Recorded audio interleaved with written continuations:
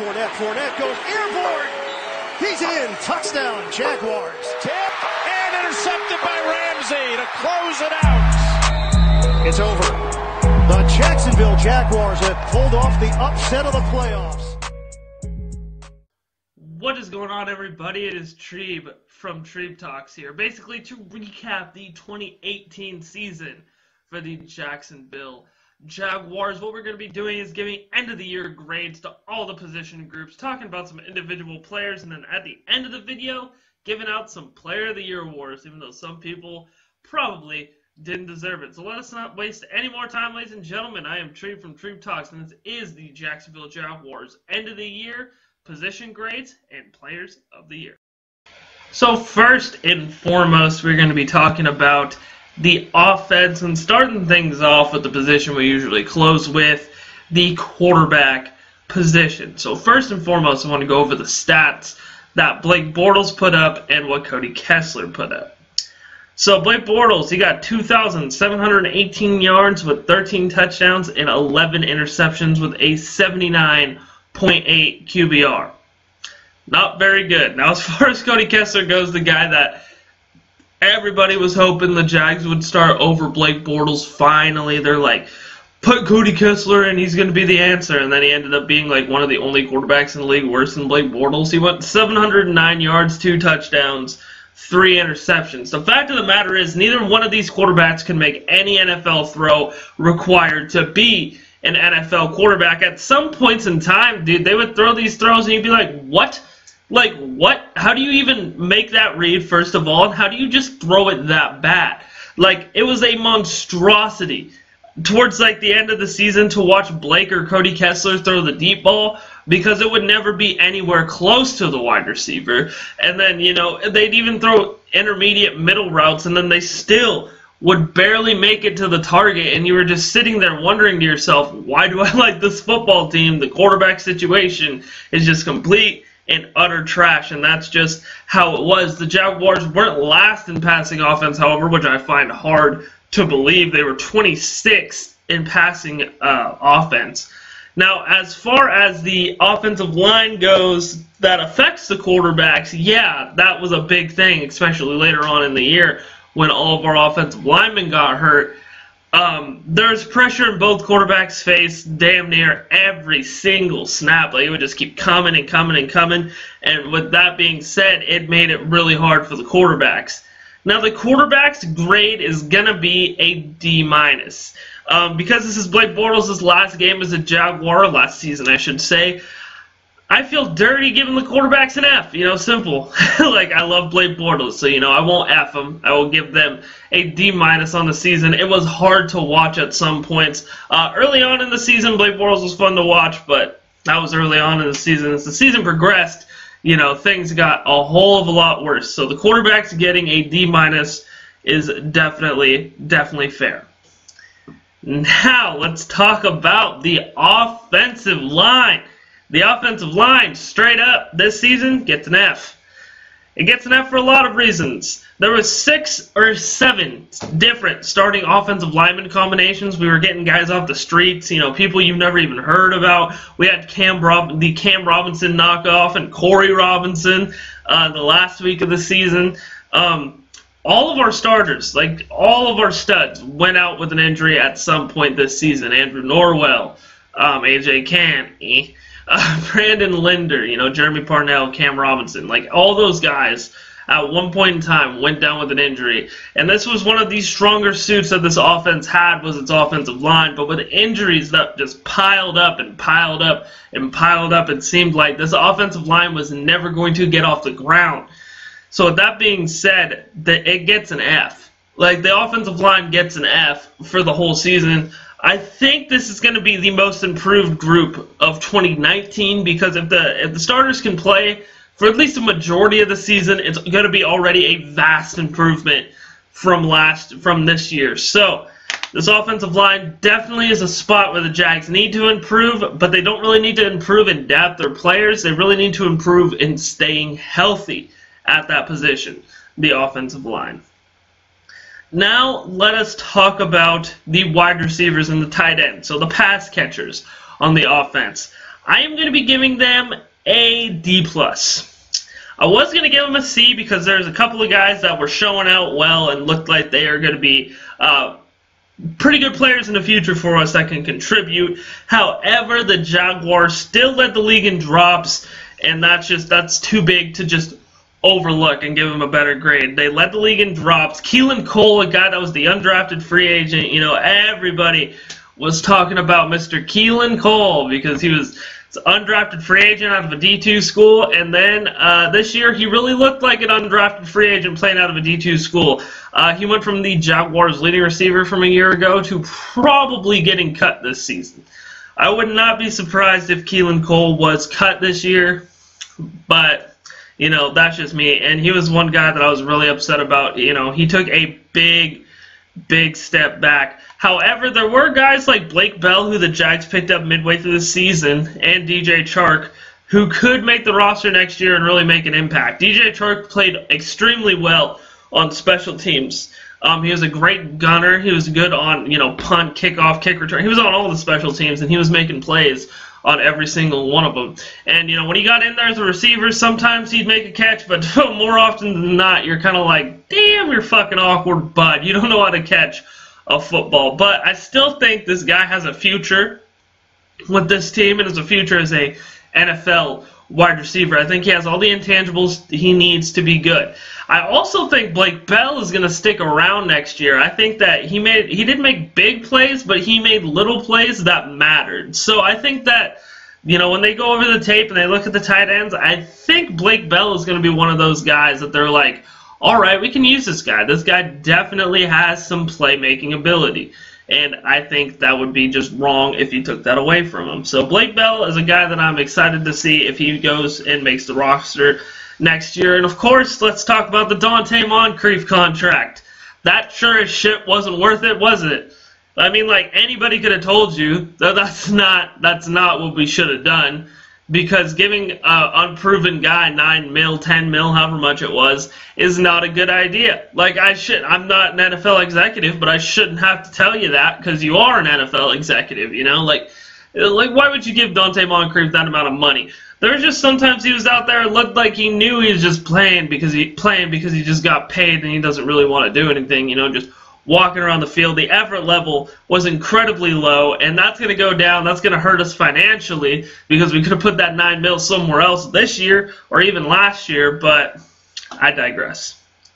Dede Westbrook was one of the people that I was keeping an eye on as far as Offensive Player of the Year goes. He had a fantastic season. He only had one game over 100 yards, but you got to look at who is throwing him the ball. Any game, if you're a wide receiver with Blake Bortles and Cody Kessler, if you get over 100 yards, that's impressive. He ended the season with 66 receptions, 717 yards, and 5 touchdowns. Now, just imagine Dede Westbrook with a competent quarterback. I was saying this all offseason long that Dede Westbrook has insane number 1 receiver potential. And I think, if anything, he showed a glimpse of it this season. Now, whether the Jags do go the veteran route, get a guy like Joe Flacco, or whether they do go in the draft and go and reach and get a guy like Dwayne Haskins. If Dede Westbrook gets a competent quarterback, I think he has potential to be great. It sucks that he's in a group that has a D+ grade, but it's not his fault. He's going out there, he's doing what he needs to do in order to play football. He was making plays when the Jags were down like 40-14. I think it was the Dallas game that he caught the ball in the back of the end zone. It might have been Tennessee on Thursday night too. It could have been. But he totally just dragged his toes like in the back of the end zone. The effort level in which Dede Westbrook played was a level that really not a lot of Jags this year matched. A lot of guys kind of looked and went out there kind of really nonchalantly like, oh, yeah, I'm playing for the Jags. We suck. I'm not going to try. But Dede Westbrook wasn't like that. Dede Westbrook went out there, gave it his all. And I really think this kid has a very high ceiling and a lot of potential. And I'm excited to see what he does next year. Now, finally, we are going to be discussing the running back position. And boy, oh boy, was that just a fucking shit show this year. I don't know how much to blame it on the running backs themselves or the play calling. So first and foremost, we're going to talk about the play calling. Jed Fish. fucking Nathaniel Hackett, the offensive coordinator, just the most predictable play calls. The Jags run on first and second down, pass on third down. That never changed. Like, that's just what we did. Run on first and second down, Leonard takes a -1 run, takes a yard, and then, it's 3rd and 10, and complete, Jags punt. Like, that's just how it has been all season long. Like, Leonard Fournette couldn't get shit going. He only played, I believe, in 23% of the offensive snaps. He ended up getting hurt. And I don't think he had a game where he went over 100 yards. I think he had a couple where he went over 100 all-purpose, but not 100 total rushing yards. So with Leonard Fournette being out of the picture and him, getting his contract guarantees as incentives taken away from him, it really looked like a guy like Corey Grant was going to emerge. But Corey Grant got injured, season-ending injury. And then, TJ Yeldon stepped in. And I think TJ Yeldon, for my money, had one of the better seasons out of any Jaguar on the team. And it sucks how we're going to do him this year, and it sucks how his season ended. He got over 1,000 yards all-purpose. Probably the most quiet over 1,000-yard all-purpose back in the league this year was TJ Yeldon. And TJ Yeldon averaged 4.3 yards per carry, and I'm hoping he goes to a team and he contributes, because he's going to be one hell of a player in this league. If anything, he showed it with the just garbage he was handed this year. Literal garbage that he was handed this year. He showed that he could be a threat and a really good player for somebody, for someone's offensive scheme. So TJ Yeldon is a guy I'm really excited about heading into next season, to watch where he goes. I know the Jags aren't going to pick him back up, but to see where he goes and really see where his career takes him. And now, before we get into the grade, let's talk about the trade of all trades, when the Jags traded a 5th-round pick for Carlos Hyde to barely fucking use him. That was the most pointless fucking trade I have ever seen in my entire life. And it's next year, it's going to probably be Carlos Hyde and Dave Williams. Like, those are going to be our running backs, because who knows what we're going to do with Fournette. Yeldon's gone, Grant's a free agent as well, and bam, those two are going to be our backs. The two backs we fucking didn't use all goddamn season. That's a great idea heading into 2019, a great idea. That Carlos Hyde trade made no sense to me. It really pissed me off. But running backs as a whole are going to get a C. I think Leonard dragged the running backs down, but TJ Yeldon really brought them up. Like I said, he had one hell of a 2018 campaign, and wherever he goes next, I cannot wait to see what he does. Now let us talk about the offense's final grade. Now there was a lot of injuries, there was a lot of bad play, there was a bit of good play. Dede Westbrook and TJ Yeldon are like, Treeb, are you going to give us a little leeway to improve our grade? But we're not really. So the grade overall for this offense is going to be a solid D. This offense was supposed to be so much more with this new offensive line we got, with Leonard Fournette running behind him. It was supposed to be just the biggest power run offense of all time. But then we realized we're living in an era where young quarterbacks are basically it. Like, that's what you need to win, is a young quarterback. And the power run game is a thing of the past, and it sucks because I don't think Doug Marrone is going to be able to let that go. But we will see heading into next year. But as far as this whole offense goes, a D on the season is really fair. Probably the biggest disappointment of 2018. Now let us talk about the defense. The defense still was an elite unit this year, though there were some guys that took some steps back and some guys that played questionable. I still think overall this defense did finish in the top 10. This defense is still something we could build around, and there's still some guys that we really need to lock down for a long, long time. I'll get into that in a little bit. So first and foremost, we're going to be breaking down the linebackers. The first 3 weeks of the season, these were the guys that, you could never say a bad word about. As the season progressed, the only people you could say bad words about were the linebackers. Telvin Smith took the biggest step back out of any player all season long. I don't care. Whenever there was a pass his way, if he was in pass coverage, the guy would catch it, or he'd be fucking 5 yards down the field, and Telvin's 5 yards behind him, like not doing his job. However, he did lead the league in tackles, so in that, lead the team in tackles. So in that aspect, he had a good season. Miles Jack will always have a good season. There's just not much I have to complain about as far as Miles Jack goes. There was never really one particular time in pass coverage where I was like, oh, Miles Jack, you're bad. But I do think that we need to get a guy more like Puz. I'm not one of those guys that says Puz was a legend.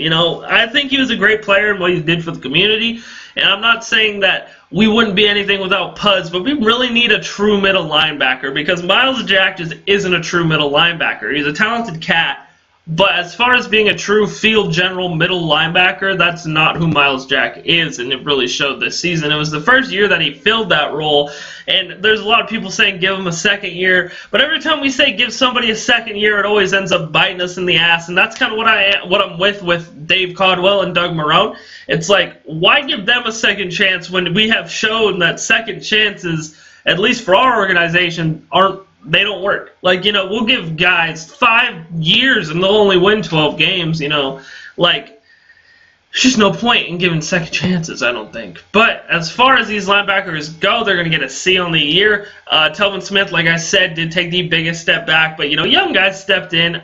Leon Jacobs before, I think he got hurt. I don't know. I know DeLuca came in and played a little bit more towards the end of the season, but Leon Jacobs, he played all right. He didn't play terrible. He didn't play awful. He was one of the people that got stiff-armed by Derrick Henry in that 99-yard touchdown run, but like I said, I think he did all right too, and I think these linebackers did just well enough to earn a C grade. Now, with that being said, let's talk about the defensive line. The defensive line was a big bright spot this year in 2018. Yannick Ngakoue got 9 sacks, and Calais Campbell got 10. So it is a step back from where they were last year. Calais, of course, broke the Jaguars sack record last year, getting 14.5, and this year getting 10. That's only a 4-sack difference, and if you just get double-digit sacks in this league, you're a great player. And that's what Calais Campbell is a great player. So, he went out there, he did his job. Really was a leader of the team. I think when the team was really in its deepest and darkest point, I think Calais Campbell was the guy to really take them out of it. Yannick Ngakoue as well. A lot of people said he struggled all year, but damn, dude, I think he made a couple of plays, man, and I think that he had one of the better 2018s out of anybody on this roster. You've seen a couple of guys that are probably going to be playing their last game, Marcel Darius, Malik Jackson, and then you've seen guys that came in that really seemed like they were incompetent, really shouldn't have been a first-round draft pick, like Taven Bryan. Taven Bryan didn't get his first NFL sack until Week 17. The Jaguars didn't really trust him to play a lot this year, which just doesn't make any fucking sense to me. Let the guy go wild, play him more.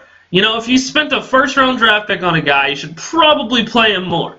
That's all I'm saying. The only reason that a player should play the amount of times that Taven Bryan played is if you're a quarterback, and your quarterback that's starting in front of you has been a vet for so long and is obviously just trying to show you the reins before you take over. But you don't do that on the defensive line. You can still rotate in and get him some playing time, but, as a whole, I don't think he did too great. I think this team did kind of regress just a little bit in rushing the passer. However, I think they did get better at stopping the run. You've seen Calais Campbell making some plays on the run. You're just like, holy shit, this guy's football instincts are off the charts, and it really showed this season. As for a final grade for this defensive line, we're going to be giving them a B+. I think Taven Bryan's kind of holding them back from getting an A. And there's a couple of guys that regressed. But, Yannick Ngakoue and Calais Campbell are two guys that hopefully this franchise will have for a long time. And it'll be one of the better pass rushing duos in the league. Now, last but certainly not least, we're going to be talking about the secondary that a lot of people have a really fired and passionate opinion about. But I think y'all should slow your roll.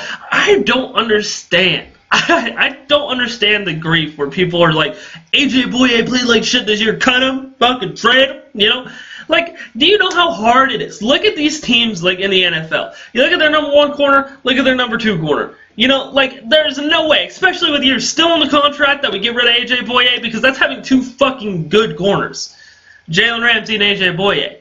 Do not get rid of AJ Bouye because he compliments Jalen Ramsey so fucking well, and if you don't think that, you are literally an idiot. That's all there is to it. If you think we should get rid of AJ Bouye, you are literally an idiot. I'm not saying he had a great 2018 by any means, but I'm saying that he is a perfect number 2 corner, and he would be a number 1 corner in a lot of different teams. He does his job.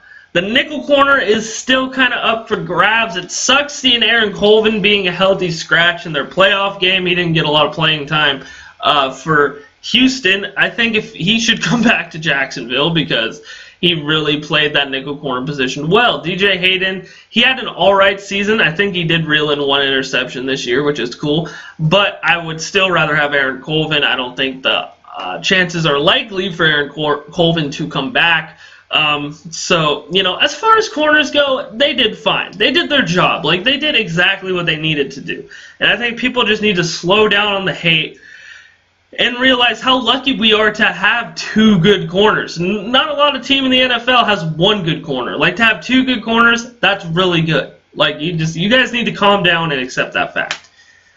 Now, as far as the safeties go, the Jags cut Barry Church mid-season, a guy that a lot of Jags fans just did not like as the season started when, you know, for good reason, he was not playing good. You know, that's all the reason you really need to not like a guy, and I guess he did do that. He did not play well. Guys like Ronnie Harrison came in, and before he got hurt, he was balling out, and he looked like he had a future here. Deshaun Gibson had an all-right season. He's another guy that I would keep an eye on as far as cuts go. I would not be surprised if we ended up cutting him and tried to get a guy in the draft to match up with Ronnie Harrison, but we will see how that goes. Now, the secondary as a whole is going to get the highest grade. I'm going to give them an A.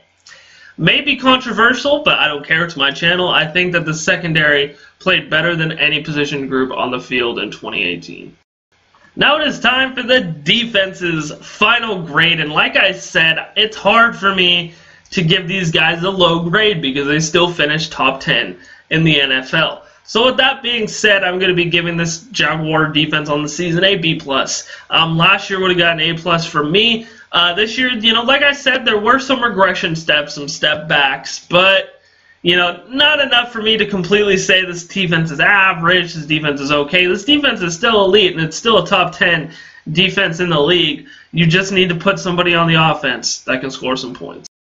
Now it is the moment you have all been waiting for, the Jaguars Players of the Year. As far as special teams, offense, and defense goes. I know I didn't break down the special teams. I kind of forgot as I was recording. But the special award for special teams Player of the Year goes to Josh Lambo. I can't tell you how refreshing it is to have a good kicker in this league, especially after watching the Bears playoff game with Cody Parkey. Like, I can't tell you how good it feels to have Josh Lambo. Actually, if you're like balls deep in this video and you're still watching, Colton gave me a Josh Lambo jersey for Christmas, so everybody in the comment section, shout outs to Colton for the Josh Lambo jersey. That was badass. But like I said, Josh Lambo, definitely deserving of special teams Player of the Year. Guys also considered DJ Chark a really good gunner this year. Dede Westbrook had the punt return touchdown as well. But the consistency of Josh Lambo could not be matched. Now, for Defensive Player of the Year, we're going to be giving it to Calias Campbell. I think Calias Campbell was a defensive leader from the start. Like I said, he racked up double-digit sacks again this year in 2018, and he's a leader on the team. He's a leader off the field as well. Just a great, terrific overall guy and somebody that you want on your football team, and I think well-deserved of defensive MVP for the Jacksonville Jaguars. Now, finally, the hard one. The one no one knows what I'm going to pick. The Offensive Player of the Year is TJ Yeldon. When I did my position grades, you know, recaps for games this season, the player that won the most offensive MVPs was TJ Yeldon. So it would be a disservice to not give TJ Yeldon the Offensive Player of the Year in his final year in Jacksonville, which really, really sucks, but like I said, had probably the quietest over 1,000 yards from scrimmage season out of any back ever. So with that, we are thankful that you gave the offense the little spark that it had, TJ Yeldon. And that was my Jaguars end of the season position grades and players of the year. What did you guys think? Leave your comments down below. Don't forget to check the links down below as well. You can like me on Facebook at Treeb Talks. Follow me on Twitter at TrevonPixley, or follow me on Instagram at TrayvonPixley. Also, if you're feeling so generous, you can go ahead and donate on Patreon. That's patreon.com/TrayvonPixley. Treeb Talks. Also, if you haven't yet, hit that subscribe button, click the bell icon so you get notified every single time I drop a new video. I drop new content on this channel 6 days a week. Ain't nobody outworking me. Those are just straight facts. Thank you guys so much for watching this video, and as always, you guys have a great day.